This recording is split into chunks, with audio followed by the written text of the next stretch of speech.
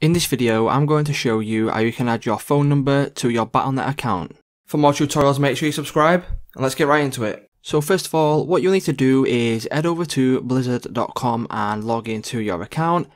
And what adding your phone number does, it will add an extra layer of security to your account, so if you ever do lose it in the future, you'll be able to recover your account by using your phone number. So to add this to your account, what you need to do is go to the top right hand corner and go to the My Account section. Click on the drop down menu and then you can click on Account Settings.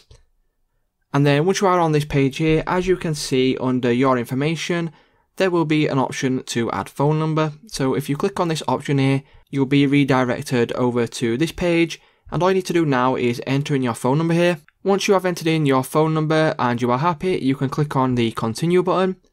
Once you click on Continue, it will send you a verification code over to your mobile phone number.